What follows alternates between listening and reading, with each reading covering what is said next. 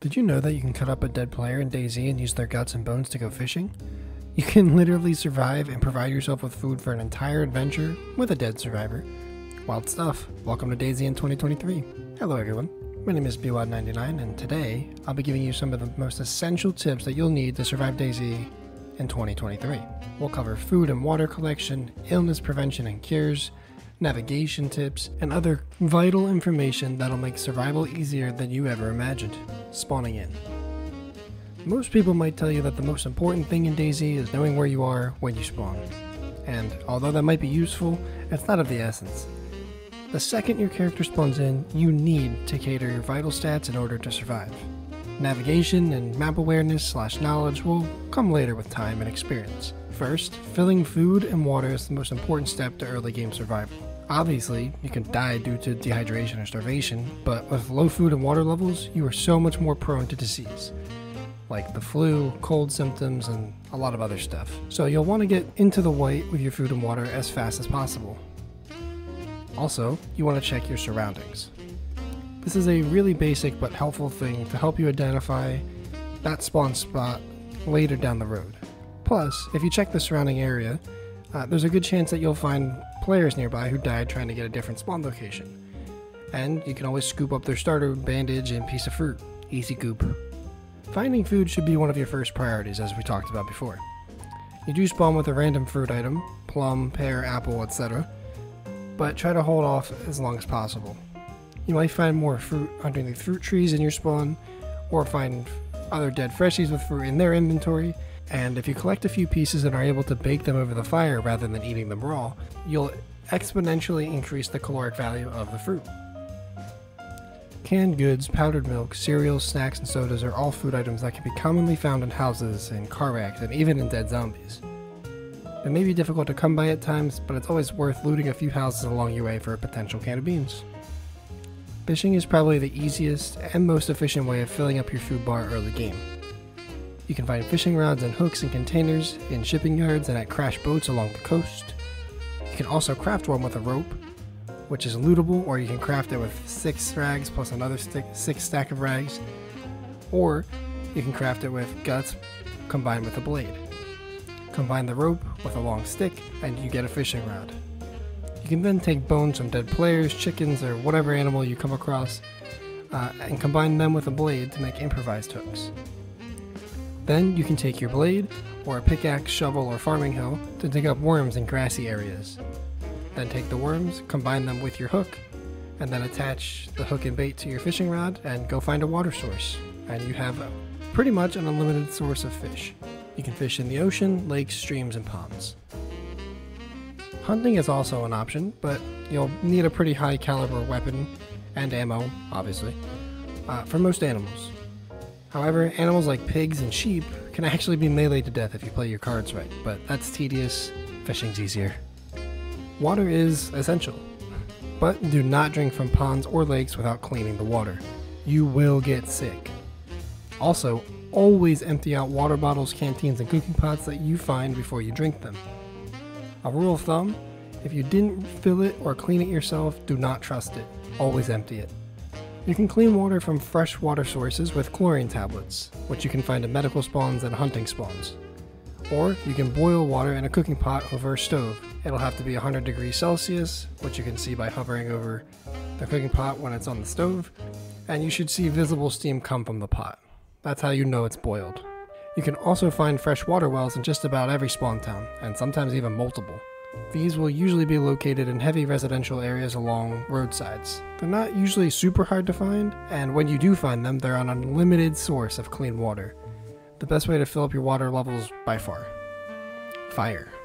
I've mentioned using a fire a few times now, and if you're new, I realize you may not be able to start a fire. You might not know how to. So I'd recommend checking out my fire making tutorial linked at the top of your screen right now.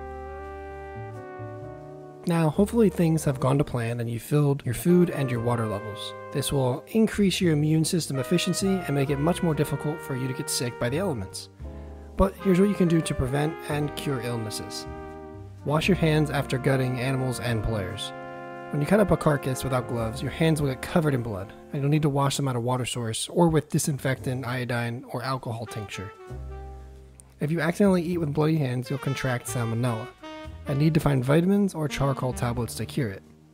If you have salmonella, which can also be had by eating raw meat, you'll get sick when you eat and drink.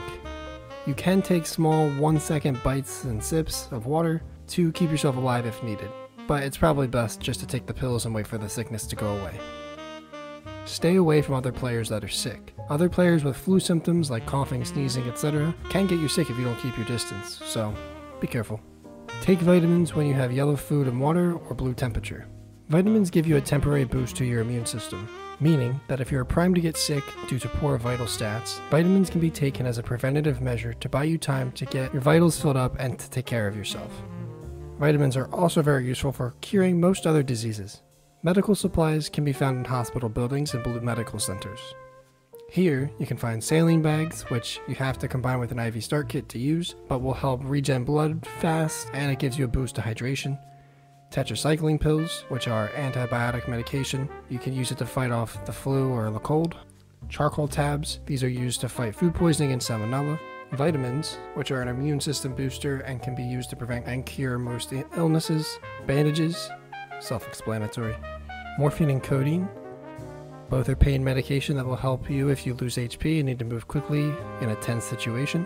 Epinephrine, these injectors will instantly revive an unconscious player or will give 60 seconds of unlimited stamina. When taking pills, keep in mind that you cannot stack medication, meaning that you can only take one pill at a time. Wait until the pill icon on your HUD goes away before taking more. With all of the basic stuff out of the way, here are some other tips that I think are useful on a more general scale. You can craft a knife by combining 2 bones, by combining 2 small stones, by combining 1 stone or a bone sharpened over a bigger boulder, or by combining 1 small stone with 1 bone. When fighting zombies, make sure to block their hits by holding up your fists and moving backwards. You can only block what's in front of you though, so don't let players or other zombies get behind you. You can power melee hit by holding left shift while punching on PC or by holding triangle/Y on console. Again, when fighting zombies, they will attack in 2 hit combinations. Block these 2 attacks and immediately after the second hit, you can easily squeeze in 1 power hit or 2 regular hits. This is the best way to fight infected while minimizing damage you take from zombie hits. If being attacked in close quarters combat, you can melee with any gun if in hand, raising the gun, and by double tapping F on PC or pressing square/X on console. You can stealth kill zombies by sneaking behind them with a knife and meleeing them in the back. The type/amount of gear you carry will affect your stamina bar and the amount of noise you make when moving. More gear equals less stamina and more noise made when moving. You can quick drop items on PC by holding control and clicking on them, and you can pick them up fast by double clicking. Spacebar can also be used to rotate items in your inventory. Baking food will give you the most calories. Boiling gives some calories but more hydration, and smoking gives no hydration, good calories, and will last a very long time. Power lines found all over the map will typically lead to civilization. If you're ever lost and have no map or compass, use them to find a town or a city. You can unload weapons by double tapping R on PC or Y/triangle on console, and load them by holding R/Y/triangle as well. Just like gunshots, melee hits do more health damage and shock damage to the head versus anything else. This applies to zombies and players. Suppressed pistols may seem like a great zombie killer, but not if you miss your shots. Missing your shots will alert nearby zombies and cause you lots of trouble. This will also be a problem if lots of zombies are bunched together, even if you hit your shots. So in my opinion, melee and sneaking around is the best option. You can use epoxy putty or leather sewing kits to repair ballistic vests. Epoxy can also fix helmets, and leather kits can also fix most types of shoes. Duct tape and sewing kits can repair clothing. Electrical repair kits can repair all scopes and electronics. You can stop bleeds by using bandages, rags, or even a sewing kit, but make sure they are disinfected or you can get a deadly wound infection. Disinfect by using alcohol, iodine, or disinfectant. These can also cure stage 1 wound infections. With your gun in hand, press X on PC or aim and press A/X on console to switch gun firing modes for assault rifles.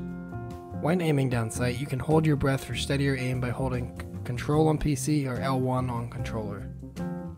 When running, you can hold Alt on PC or L1 on controller to free look without turning your body. If you have trouble finding gloves, you can craft them by holding 2 rags in hand and scrolling until you get the prompt to craft improvised hand wraps. These operate like normal gloves. You can also craft improvised foot wraps with 2 rags.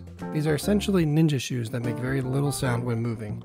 Super helpful for stealth PvP or for avoiding zombies.